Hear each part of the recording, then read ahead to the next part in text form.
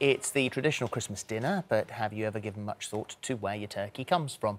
Farmer Matt Carter is giving his customers a very clear insight, offering them the chance to not only hand-pick, but feed, look after and name their turkey all before it's slaughtered for Christmas. As you can imagine, this initiative hasn't gone down well with vegans who have accused him of being a murderer and a psychopath. But is this just another example of militant vegans going too far, or might they have a point? Well, we're joined by Matt now from his farm in Exeter, alongside vegan and made in Chelsea star Lucy Watson. So welcome to both of you. Okay. Matt, we'll start with you. It all started with a post on Facebook. Yeah, I was out feeding the turkeys one day and I just thought it would be a nice idea if I allowed people to come and see them and meet the turkey and then possibly name it. And so I put the post on Facebook and... I've got the post here. It says, come and pick your own Christmas turkey at the farm shop. We'll put a name tag on it. You can come and feed it, help look after it for the next 2 months. You won't need to get involved in any of the difficult bits at the end. We'll even bone and stuff it for you when you come and pick it up in time for Christmas. So what sort of reaction did you get? Oh, we've had a lot of people take us up on the offer, and then we also had a lot of people who were violently against us, and they didn't want us to do it, and they wanted us to take the post down. How did they show their violent opposition? Not very long, it was seen by 500,000 people. It started on just keyboard warriors from behind their keyboard typing messages, and then we started getting a few phone calls, and then we had a graffiti across the front of the doors of the farm shop, and then a few of my members of staff started to get targeted via their own social media, so they obviously looked them up and then targeted them. You've said, though, perhaps what they don't realise is that they've done you a massive favour. Your sales have gone through the roof. For the last couple of years, you've sold 1,000 turkeys, but this year you're double that at 2,000. Yeah. So I mean, yeah, for us, it's been they've done us a big favour. I mean, the fact that I'm on TV talking to you today and showing you my turkeys is good, really. So, just from your point of view, why do you think it's a good idea to name your turkey and get involved in the final couple of months of its life?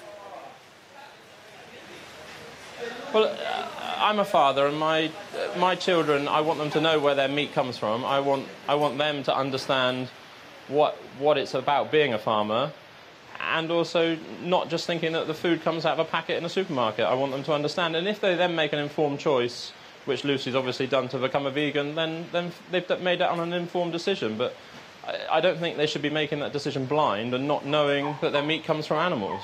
And how are your children with that? Because I'm not a vegan, but to sort of strike a bond with an animal and name it, I can't imagine doing that with my daughter and sort of almost acting like it's a pet or, you know, something that you're fond of, and then the realisation of what actually happens to that animal. How are children with that? Yeah, the whole naming thing was slightly taken out of context. The naming thing was written when I was out in the middle of the field feeding them, and I meant, we'll have to name the turkey so you'll know that turkey belongs to Mr. and Mrs. Smith. That turkey belongs to Mr. and Mrs. Stone. So it wasn't, although some people have named them and come up with names for them, but the fact still remains the same, that people should know where their meat comes from. And if you're going to buy meat, then why not know that it's come from an ethical farm that's well looked after and the turkeys have been free range and had a good life? Can I ask a question? Yeah, go for it. Of course. What do you mean by ethical exactly? Well, being well looked after, they're free range, they're slaughtered humanely, and looked after the best way possible. What is a humane slaughter? Exactly. Well, in the most stress-free possible. What does that entail? Well, it entails killing the turkey. But there's no other way of giving you Christmas dinner without killing the turkey. Just out of interest, how do you kill the turkey? Just genuinely curious. You slit the turkey's throat. Okay. Lucy, you obviously, you know, we see the point that you're making there. Yeah. Is there any area here that you agree with Matt, that it's quite important. It's very European. The French are very good at this, and that you know, you have a relationship with your food. You know where it comes from. You can make an informed choice. You don't walk into a supermarket and it's packaged up. Lots of children, when they buy their lamb chops, have no clue where they actually came from. I do think that's so. Is there any point that you agree with here? At first, obviously, I was a bit like, this is kind of psychotic because, you know, this is the kind of way that you would treat a pet. Well, you did actually say anyone who names their turkey, anyone who goes onto that farm and does that is psychotic. Yeah, but obviously I disagree with the killing of animals, full stop.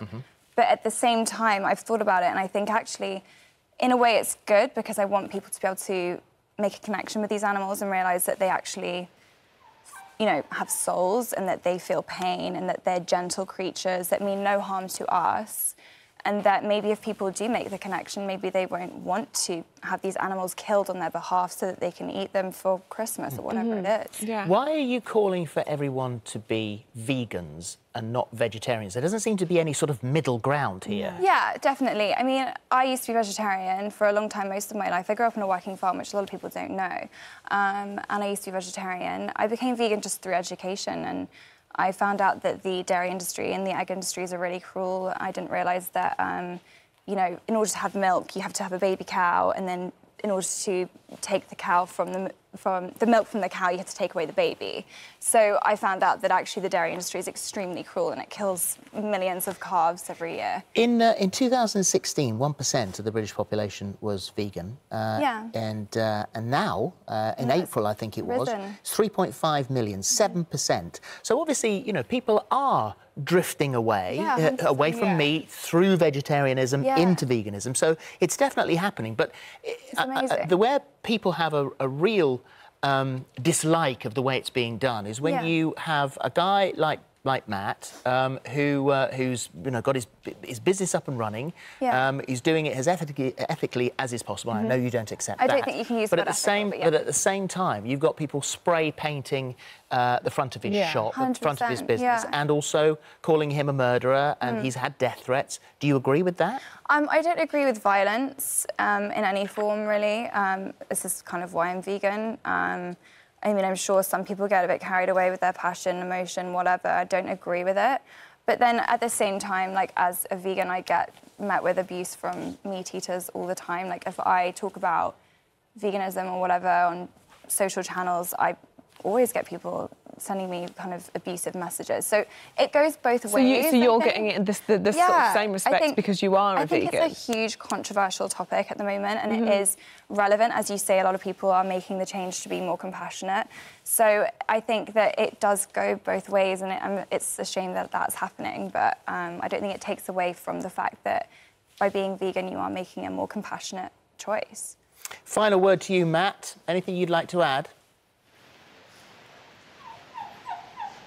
No, I think there's, if a vegan's going to make a campaign and target anybody, I don't think a full small farm shop in Devon that's trying to be inclusive to everybody and look after their animals in the best way is the right place to start. And if Lucy's going to make a decision, she wants to make it informed and educated, and then start in the right places. And criticising a farm shop in Devon is not the right place at all. All right, we've got to leave it there. Thank you both. Thank you, Matt. Thank you very much indeed, Lucy. Thank you very much indeed. Thank you very much.